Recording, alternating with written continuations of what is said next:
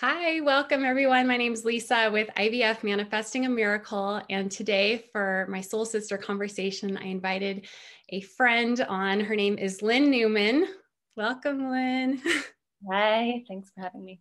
Yes, Lynne is based in British Columbia, Canada, and she is a fellow occupational therapist, a mama of two. She's married to a cancer warrior and also a family life coach. She's also the founder of Gray Mothering, and I'm so honored to talk with you, Lynne.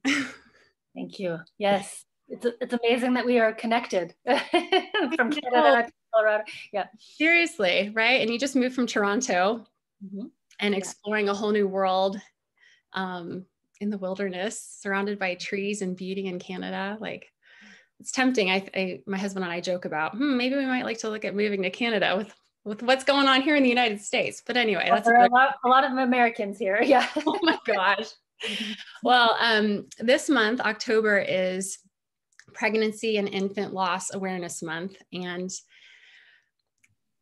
I'm grateful to have this talk with you because I know you personally have experienced some losses, and they're very personal. And I appreciate you just being open to kind of sharing your story through fertility, through loss, through kind of the darkness and the light. And I'd love for you to um, share kind of, we can start with, gray mothering. Can you tell me a little bit about gray mothering and how your fertility journey led to you to form what you are creating now, what you're doing? Mm. Do we have all day? I mean, I could I talk about know. Well, the simple story of it was after having gone through fertility issues, and we can get into it, yeah. and some losses. Yeah. I was pregnant, and then my husband was diagnosed with cancer, and he was given 10% chance to live. And so I was like, fuck, like Mhm. I'm pregnant. This is like happy. We're good. And then boom. So, fertility, cancer, and it lasted for 10 years. So he's now cancer free, but it was like touch and go, like living in the unknown for several years as it grew. And the tumor in his pancreas grew. And Mhm. then I had a second daughter. And when the girls were about maybe 1 and 3 or 2 and 4, I took a train to Montreal by myself. And it was like a weekend sort of retreat. And I was journaling. And it was just that came to me. It was like gray mothering, because it's not this way or that way. There's so many different ways in which, and it's when it's not obvious, when we become mothers, or we're mothering ourselves and we're having to navigate a life that we didn't imagine, or we all do, but it was very personal for me. Like, I took it, I'm sensitive at heart, and yeah, I went through a lot of shame and doubt and being really hard on myself. I felt really responsible. Like, I'm a positive person, you have a lot of messaging out there. Like, we can sort of take charge, and but we don't have all the control either. So it's like, how do we navigate and reconcile those things, and honor both the light and the dark? And so for gray, for me, is, yeah, when it's stormy, when it's foggy, but also where the possibility lies in terms of growth. Yeah. No, that's so beautiful. I mean, I love your message of, helping others, you're finding hope, that inspiration, what's possible. And I feel the exact same way. I mean, I love that you're joining us in this talk with me because you too have had a fertility journey and you can appreciate, how long it takes many people on their path to motherhood. And you have such a unique story. I would love for you to kind of share maybe your history behind PCOS and, Yeah. um, yeah. Yeah. And whether someone goes through fertility struggles or not, like, or even if you have a loss, like, there's just so many stories like that are attached to struggle and to loss. Mm-hmm. I think maybe for most people, where it's Right. It's not black and white. It is so gray. Like, we all experience loss. We all experience. It's not something you can avoid. Right. yeah. And even just I was just speaking to my husband's cousin who just had terminated her pregnancy due to genetic chromosomal, yeah, the baby wasn't healthy. Mm-hmm. And yeah, just that loss, right? She's like, I'd rather go through so much physical pain. The emotional pain that I'm in right now is just, she's like, I never knew, you know? And then the story that she was telling her, like, you know, deep down at her core, it was like, I killed my baby, you know, like, and then also on the flip side, diminishing her loss, like diminishing her grief, you know, like feeling bad that she was grieving, and also being aware that she didn't want to like be the Debbie Downer, you know? But, Yeah. so yeah, there's a lot there, right? With Like there's believers honoring that pain, right? yeah. Like honoring the darkness. Yeah. And it's not a bad thing, but I think oftentimes in society and even just internally, and, you know, whether we've inherited those beliefs from just from our previous generations, right? We having to work through a lot of those patterns where we judge, yeah, we don't have the skills. And so I'm huge, like personally, I've done the work, and then I, you know, love helping others to have those skills to honor sort of what is, because a lot of the times it's what gets us in trouble is, you know, judging what we're going through. So for fertility, it was like I felt like I had, like, what was wrong with me if I couldn't, you know, I was doing all the things and it felt really uncomfortable. Like I felt a lot of shame on some level, or just grief too, for not, like, for it taking so long. So I didn't have like a period, so I had PCOS, but I, you know, even before I wanted to become a mother as a teenager, I was like, I'm not getting a period. That's not healthy, you know? Yeah, we're not taught, like, often at a young age, like how important it is to know our bodies, and just like we need the regular cycles. And yeah, for and years, I was they just told you, like, that was, did they just tell you that's normal? Like, no, they just didn't. The one doctor did like laparoscopy, and then didn't really do anything else. In university, I had a woman doctor just say, like, no one really, they're like, just wait until you want to have kids, and then you can deal with it then. Not awful. I tried, yeah. Oh my gosh. Eventually, as soon as I got married, I'm like, okay, I'm gonna talk to a doctor, and he said, yeah, like you might as well spend the money on a Lamborghini instead of go through, you know, the process of trying to conceive and become a mom. And I was like, you know, the things that people say. Oh my gosh. Yeah. So then from there, you really took charge of your health, right? Yeah, I did. So yeah, took a totally like integrative sort of holistic approach. You know, a whole bunch of things. You never went through fertility treatments. I went, no, like I did take a medication, what was it, Clomid, to help with ovulation. And was that, I think with my first, I was taking that. With my second, I didn't. Yeah. But I did that to help me. I wasn't against any of that, but I also wanted to, like, I knew that there was something not right with my body. And so in order to optimize the environment, because I also had 2 losses. So I had to do very much with, so PCOS is very much lifestyle. It's an endocrine and metabolic disorder, but there's a lot that you can do with lifestyle. So, you know, I really like slowed down as much as I could. It was a part-time job, and not everyone has that ability to do that, but it was a choice, I guess, that I was able to make.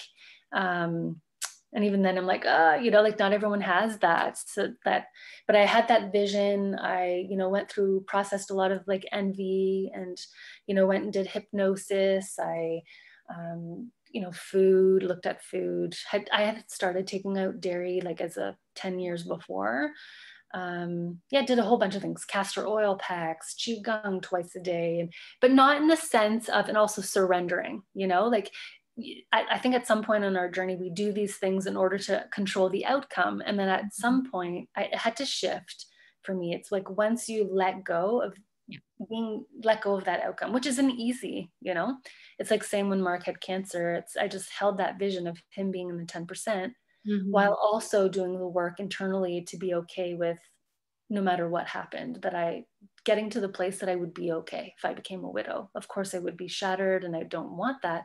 But in order to be centered, I had to get to that place because I had 2 little ones. And yeah, I want to kind of rewind just for a minute. Like when you were doing all of your holistic supports, had you already experienced your miscarriages? So were on your path to I motherhood? was on my path. Like I had done some things. I can't remember exactly, but like certainly after the two losses, like I went even more deep into like the surrender process, Yeah. right? Did Um, the inner work, which it takes, and yeah. And started getting your period back? Is that kind of when that all happened? can't even remember. I was not until after I had the kids that I was getting regular cycles. So I was taking my temperature and doing all those things. Oh, So we were doing like monitoring, cycle monitoring, and all of that before I had the miscarriages. Then after as well, I was doing weekly acupuncture with a traditional Chinese medicine practitioner, yeah. and I continued with her. Yeah, like it cost a lot of money. Like I had a little bit of trauma after that too, especially and then with cancer. And I'm like, what Yeah. the fuck, Like share with us about when Mark got diagnosed. You had a little one. No, I was 3 months pregnant. 3 months. Oh my gosh, My like third pregnancy, first baby. Yeah, you're 3 months. 3 months pregnant. So tell Mm-hmm. us that story, because that's so moving. And Mark gets diagnosed. Yeah. So, but just before that, I had a call with, so it was before my losses, or maybe I was seeing a hypnotherapist, and she gave me a recommendation of a book called Spirit Babies by Walter McKitchen, and which is like how to communicate with your unborn child, and it's the premise of that our babies kind of choose us, or that babies have spirits and Yeah. souls, which I Yeah. completely and fully subscribe to that belief. And so I had booked, it was $300. This is over 10 years ago. He has since passed, and With the author of that the book. author of the Yeah. book, yeah, and That's he awesome. had a wait list. So by the time I spoke to him, I was maybe 10 weeks pregnant, and Okay. this was a long distance call. And so he had talked about the connection that I had with the spirit baby that I lost. So the two losses. And he said like those were like true deaths to you. And it just felt nice because my miscarriages were early on. And Oh, I carry some not shame, but it's like it's not something I publicly share because I don't want people, again, I don't want to diminish my own, because a loss at 15 weeks is harder maybe than a loss at 6 weeks, like thanks. that's my own thing. Like I don't, loss is loss, but Lots, that's why lots. I Yeah. had to go through like, that Yeah. process of just like loss is loss. Yeah. And there's perspective around that too, like, Mm-hmm. yeah, people Mm-hmm. who lose children, of course, the attachment is different. Like I was Yeah. attached to the vision of becoming a Yeah. It's mother. your personal story and your story through loss, and Yeah. Yeah. 15. So when you had this call with him, he recognized right away you had two losses and they were real deaths to you. Yeah. And Yeah. then what did he foresee for you? What was like? Yeah, so he said the baby's back, that spirit is with you, and then described the connection, the karmic pattern that we had. And it was one of like love and loss. Like in previous lives, we had lost each other. And so the baby was concerned. But this perspective, I didn't care if it was true or not. I totally believe it is. I believe in past lives and all of that. But it helped me with that there's also, it's not just all on me. It took the pressure off, like that there's this other spirit and this other baby, and there's something much bigger at play. You know what I mean? Oh yeah. So yes, so it was like this reconciling of, I got okay, chills. do all of this so it doesn't minimize, because there's also something with like, okay, so I ended up with two babies and Mark ended up cancer free, against all the odds. Yeah. But that's tricky too, because that doesn't always happen. Right. You know what I mean? Like Right. so yes, you can take charge and you can't control the outcome. Like you're co-creating with the universe too, and there might be something bigger. There is something bigger at play. Do you know what I mean? Oh yeah. So Walter had said the baby is wavering. When you were pregnant. When I was pregnant on this call, and I was like, oh no, like no, I don't want to have another loss. And he had said I could chant and visualize and do these things to just help build that connection with the spirit and just let the baby know that things are going to be okay.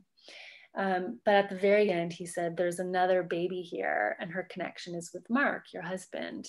And they were brother and sister in a past life. And if she comes, I'm getting goosebumps, like she'll have him wrapped around her finger, like, and they just had a beautiful bond, Wow. And in my pregnancy, a couple weeks later, I can't remember timelines, but I did feel a shift, like energetically and I was so tuned in, like Mark and Yeah. I saw the green speckles of light the month we conceived, like we were just so hyper conscious and aware. Yeah.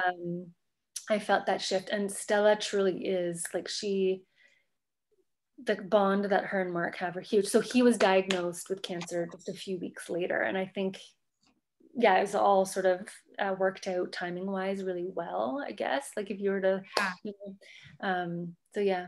I mean, what can you share a little bit about that? So you're 3 months pregnant, he gets diagnosed, then your second one comes along. Tell me again how that went down, because He was diagnosed. So Stella came 5 or 6 days late from her due date, and he was undergoing treatment. It was radiation. Like there was nothing for melanoma. It was like surgery, radiation, and the mantra that we had was like keep them alive long enough until they come out with something, and then let's throw everything, like cashed out stocks, like fundraised over $100,000 luckily to pay for alternative stuff. The alternative stuff, like all the things that we did, do anything. No, I'm like advancing. So once I had my second baby, then it spread to his pancreas, and then it was like, fuck, what do? So they gave him 2 years to live, and so we're like, let's, do everything we can. Years of life, right? Your girls, like their first. Oh, I mean, you're a new mom with 2 little girls. Oh, it was hard. I cannot even imagine. Like, it's like how people are feeling with the pandemic. Like there's a lot of unknown. Your health and your sense of safety and security is at risk. Like, or, I mean, it's different than like these are different things, but there's a lot of similar threads that I'm noticing. Yep. I mean, if you had COVID and you had a 90% chance of dying, like the risk of death is a lot lower, but it's still, it's not pleasant. And it still attacks that sense of safety, and also that there's only so much you can do, you know what I mean? Right. Yeah. No, it's I also describe, oh, sorry, go ahead. No, go for it. I remember describing, so there was 3 years. So Gwen was 6 months old when his metastasized to his pancreas, and then it grew like that tumor. So stage 4 melanoma, which is serious. Yeah. And so for 3 years. So I remember being like, like, I just either want him to die or I want him to get better, because this is the gray, like it's so uncomfortable and I lived it for so long. Wow. Sometimes it'd just be easier, it's like being with fertility. Like, and I remember saying, this is the equivalent of, and I remember calculating 36 months divided by 3 months is 12, but it felt like 30, like it felt like 20 miscarriages in a row, because every 3 months he had scans, and then they would tell us the bad news, Wow. And anyway. You've been through a lot. Where do you think you get your strength? I mean, have you always had this inner strength? This, like, you and I both are all about trusting, right? Trusting, not trying to control things, just surrendering, right? But feeling empowered, and you have this like inner guidance. Do you think being an OT has helped you through that? Like, where do you think, I don't know, what can you share a little bit about? Yeah, I think being an OT is part of who I am. Of course, I think it's maybe what attracted me to becoming an OT, but who I am, OT didn't make me who I am, but yes, part of who I am. I think I probably come from actually my family, like I think a lot of this, how my life has evolved. Yeah. I worked through a lot of traumatic grief that I inherited from my parents and my dad. They had a lot of traumatic loss growing up. Wow. Like my dad's sister, and then my mom's brother, her mom, her dad, her 2 nephews, like a bunch of people when they were in their formative years, and it was never processed. And I think that these experiences, so I think perspective for me, the bigger picture and that spiritual symbolism or that thread is what helped me. And also, like that, having that perspective that it's like, it's personal, but it's also bigger, really helped me navigate that. And like the OT part, I guess, which Mhm. helped me is just knowing to like how to advocate for myself, how to like get the resources, Yeah. really listening to my intuition and to my, saying no, simplifying. Like there's so much. Yeah, just my environment, being just decluttering. Like for me, simplifying became a huge necessity. Like it was out of necessity that I needed to simplify and make sure that my environment was calm, or like I would declutter. Like for me, like some people, cooking is very therapeutic, but decluttering and simplifying is very therapeutic for me. So What has I that given integrate you? that now. Hmm? What has that given you? Helped you like feel like a lightness inside where you can focus on the things that really matter? Like, From a sensory, like nervous, is like just having, like being in a soothing space yeah, rather than like tons of clutter. Was just more soothing to my nervous system. It also felt empowering that I could tangibly like yeah. affect change in my environment. Yeah. I think those listening to this will maybe take a piece of this, hopefully, and implement it a little too, and recognize the power of your environment. You know, us with our background as occupational therapists, we kind of take that for granted. Like we just understand the impact of environment and things like that, and how the more you can simplify your life and empowering, giving yourself choices, right? You choose how you want to create your space, Mm-hmm. how you want to feel. And on this fertility path, you really want to feel good as you can. Mm-hmm. Yeah. Um, Yeah, so like to have your inner world reflect your outer world. So sometimes it can be chaotic and messy. yeah, So it's like, how do you be in the chaos? right, Um, right. and accept also. I think I also, the perspective of that this was preparing me for something else. So like also preparing me for motherhood. So Right. I worked through the beliefs and the blocks around what was Exactly. getting in the way, and then really believed without a shadow of a doubt that I would become a mom. So, and I say that with at the same time, like, I know that doesn't happen for everybody either, Um, but it was like not like a me like hanging on, like this is gonna happen, I'm gonna make it Right. happen. It was just like I've done all that I can, and I'm just gonna keep. Yeah, there's Yeah. so much. So beautiful. Like what other ways did you help move through the dark? Yeah, I know you were traveling, right? You were traveling.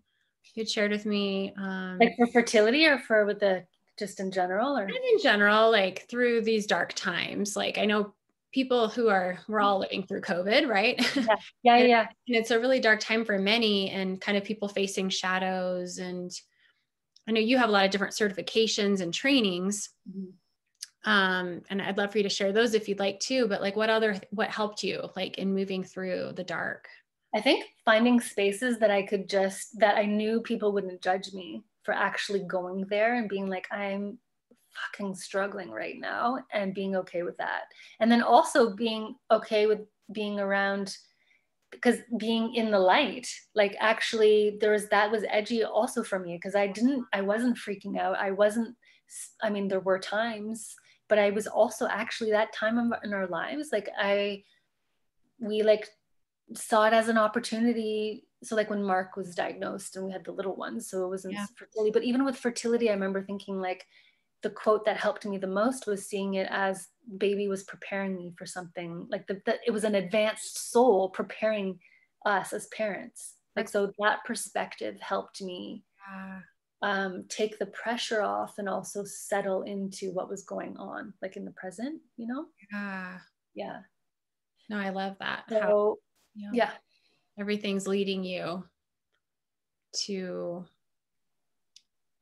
you're reassured that it's all going to work out, that it's all going to be okay. Like you're being prepared, what is it, the quote, like God doesn't give you more than you can handle, or I don't know if he does. Like, like sometimes people get mad at that too. It's like, well, some people, and I remember struggling with that too. Like, I would take it personal, or I had shame. Like, why is all this stuff happening? Because there's more things. Like, I was wrongfully dismissed after maternity leave. I had a cousin at 35 who died, like right at the same time.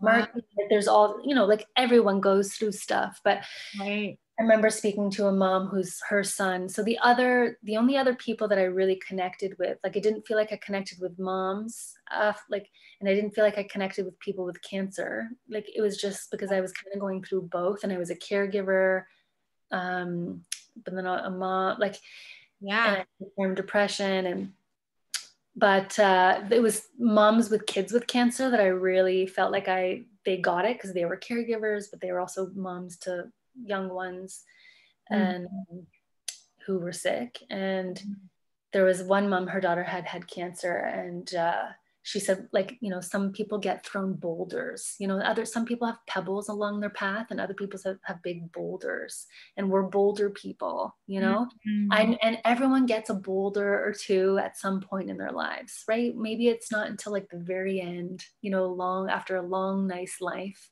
And other people, it's like when they're born, as micro preemies at 24 weeks. And the biggest thing for me was to like take responsibility, but also not to over personalize it, that it was like something I did or didn't do. Right. Because we all go through stuff at some point or another, it's just kind of part of life. Yeah. And I love how when you and I have talked and we're connected in different groups and things, and how the gray is really where the growth happens. That's the rich part of life. Because if everything, like I believe this, if everything's just so easy, smooth sailing, are you really growing, right? Yeah. And that's exactly it. It's like, we don't want to, it's like amputating. If we take away the dark, right? Yeah. And that's where like the egg is, that's where there's conception and ideas, and babies are conceived and in the dark. No, I'm kidding. Dark. Yeah, in the womb. You're right. The dark is not bad. It's just a relationship to it, and of course there's grief and loss, but when the shadow is the judgment, right? We often judge the sadness or the anger, the actual, just the emotion. But what we want to do is try and remove that judgment of it to help move to go through it. Yeah. Do you have any words you would give to women who are kind of in that place of kind of judging themselves, feeling like, gosh, did I bring this on myself? Like, really, I see different women who really take so much on to themselves. And I encourage others to not wallow in that it's like that self-infliction, that pain, but what would you say? I would say be curious, like look at it, like find a space where you can explore it, and shine a light on it, right? Yeah, not avoid it, right? Not avoid it. Like again, like there's a difference between looking at it with the loving eyes or just being like, I wonder what this is about. You're almost like stepping out of it. And also, we just need to feel it too. But I would say that it's just part of you. It's not all of you. Right. So like, yeah. And you're not defined. Are there practices that helped you? Practices that you did?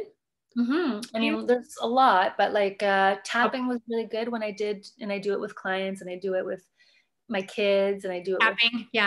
Tapping. Yeah. So like you can EFT tapping, right? So like, even though I'm going through this and I feel like it's my fault, I deeply and completely love and accept myself. And then you go through like points. Yeah. I'm gonna actually do a talk with a friend of mine who does tapping. So so much that people can learn about to for self-healing and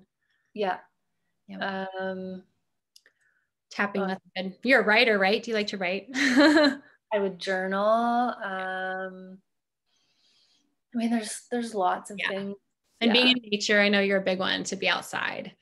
I was just say, nature, movement. But you know what? There was times when I didn't have the energy to do any of that, and that's okay. So I think permission granting is really big too, and it depends who you are. Like, I just really don't like people telling me what to do, so I would resist any of that, or I would end up feeling bad if I didn't, because I was like a very productive, highly optimistic person, right? But then when I got knocked off and like things were falling apart and it's hanging by a piece of thread, like, again, this is accumulation of things, right?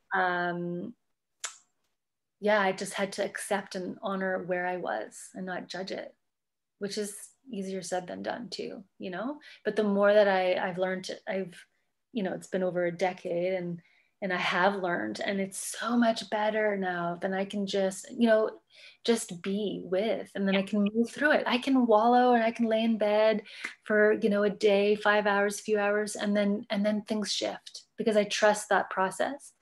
Also replacing should with could. You know, Brené Brown talks about that. Like, I should be getting up and cleaning the house, whatever someone says, you know, I should be eating my greens, or yeah, you could.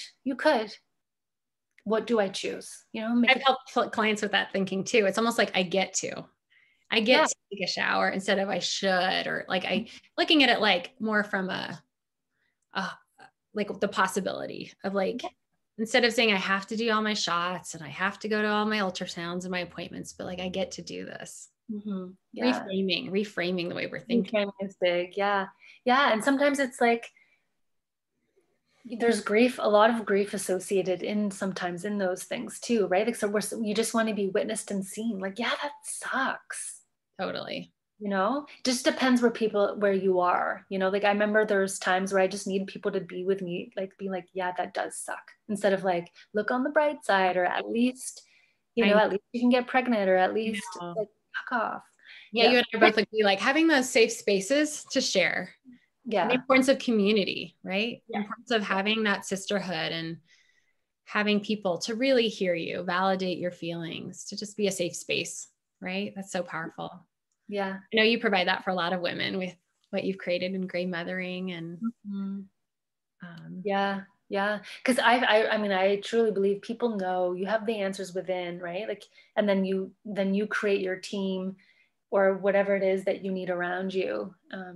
And that was another big thing for me to learn was like what true strength is, you know, like it's not doing it all on your own. It's not holding it all in. It's really, yeah.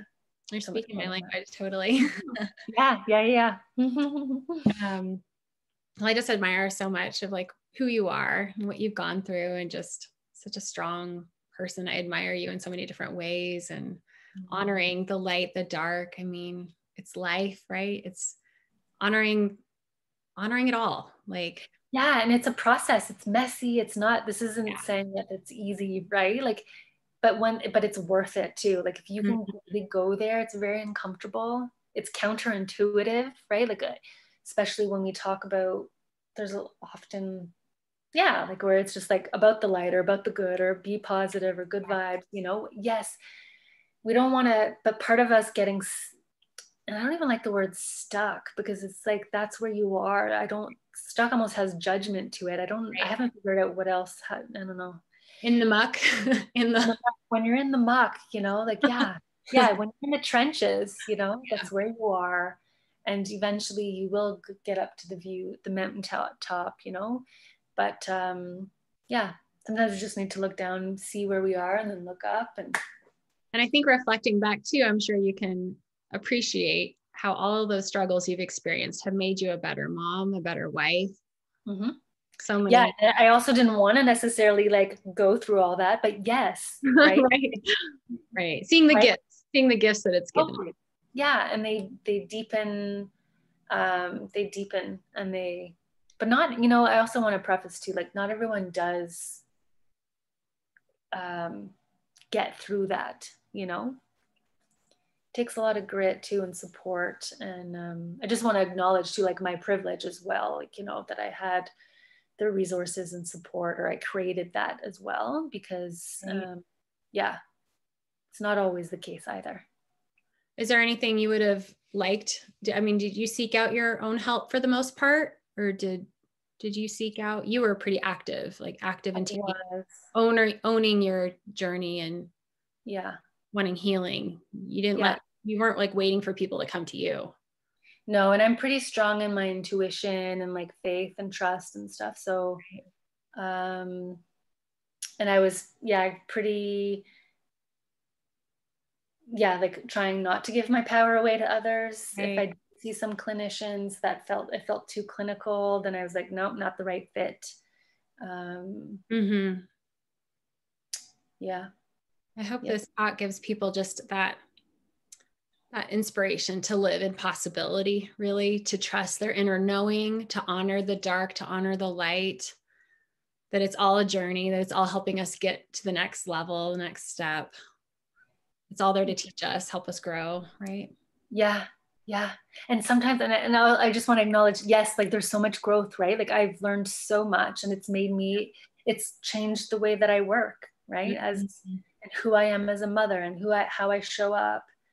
Like the work you're doing now too, right? Like great mother, didn't that come from all of that kind of pain that you went through? Yes. Yeah. And I also don't want to discredit like the trauma that I've experienced and worked through as well. And it took a lot of blood, sweat, and tears. I just don't, it requires lots of perseverance too. Yeah. And I don't want to put on the image too that it was like easy and like this was tough. It's also really empowering too, because the motivation for me was, if I don't, because I grew up with a mother who is beautiful, wonderful, but I didn't have, it's like borderline emotional neglect, because, and I don't blame her, but she was just so stunted, both my parents, with their emotional life. Like she was so blocked off because that's the only thing that she could do to survive. Wow. Right? She suffered so much loss that she couldn't mother the way that, I wanted to mother differently. And I knew like, I have to put myself first. Yeah. I have to, and I really wanted to become like I wanted to become a mother. And once I did, I was really grateful. And then I knew that like, if I go down, or, if I end up being stunted or like cut off from my emotions, this isn't going to be how I want to be, and I want to model to them what that means to like. That's so amazing. Yeah. I think recognizing like people can only give what they're capable of, kind of, right? Yeah. The compassion. Like capable of giving what she could. And so you recognizing that and honoring that's what she could do. Mm-hmm. But recognizing like, I'm going to be a completely different kind of mom, or, I mean, you're an amazing mom, by the way. Too, like, I wasn't though all the time. I wasn't. Like, I had so much grief around that too, and I beat myself up about not being the mom I wanted to be. There was times where it wasn't pretty. Okay. I was struggled, and I lost it, and like there's stories I could share, and like, yeah. and it's just the reality of when you're at your limit. And it wasn't from a lack of trying, right? So I can only imagine, like, I'm very resourced and intelligent, not that, but you know what I mean? Like, yeah. And I had all of that. It was still really a big struggle. So I have so much compassion, and that's the thing, like no judgment of where people are, what they do, or how they respond, because you never know. Yeah. No, that's a really good point to make, because I think on the surface, some people might think they got it all together. They make it look easy, and you've gone through a lot. And just acknowledging like your path has not always been smooth sailing as a mom, Yeah, no. And I remember there was a tapping experience. So this is when I was trying to conceive, going through the fertility stuff, and I was doing the hypnosis, and she introduced me to tapping. Oh. And there's one time where she's like projecting into the future. So when I have a 12-year-old and I'm going to be like, man, why did I want to, I can't remember exactly, but we laughed. Like she was making light of like, one day I will be a mom, and I'm going to go through some struggles of, it's like, this is really hard and frustrating. Like having a child who's like a tween or whatever it is. And it's true. Like, so it is a journey, it is a journey. Yeah. Sometimes, we just want to be a mom, right? And that's a desire for sure. And then just knowing that will carry over into other things too. Yeah. Mm-hmm. Yeah. I appreciate you just being so open and sharing vulnerably. Mm-hmm. You've gone through a lot, and it's almost like that pain, you've transformed that pain into this new purpose, this new work you're doing. And same kind of with me, like how we both have, the more we share our journeys and we're helping others through some really difficult stuff. And thank you. I'm so excited that we're connected in different groups and support each other in our personal pursuits. Yeah. And how can people find you? Both my websites are under construction, but maybe by the time people listen to this, Lynne Newman, Lynne Newman.com, or Gray, Gray, mothering.com. I'm going to have a podcast released in 2021 and so eventually a book and stuff. But yeah, I'm on Instagram and or online. I'll tag your links here. And yeah. Thank you, Lynne. This has been an awesome soul sister conversation. Honored to have you. Thanks. For anyone who's looking for personalized support on their fertility path, reach out to me at ivfmanifestingamiracle.com, and here to support you on your mothering journey. All right. Thanks, Lynne. Love ya. Bye.